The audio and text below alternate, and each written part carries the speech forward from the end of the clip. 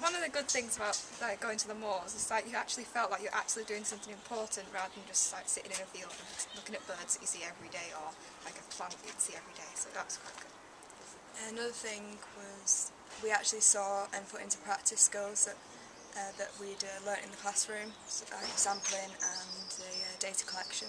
So it kind of put into perspective the things that you learn in the classroom and how it relates to real life.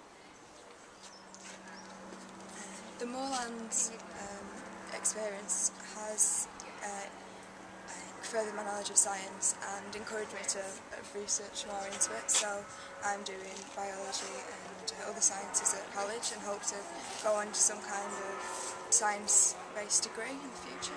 Yeah, it helped us to get into college as well. Because when you put it on your little application, they obviously, if you want to take biology, they obviously like the fact that you've done something important with a big company like United Utilities. And it's also good for UCAS applications, showing that you're actively doing something.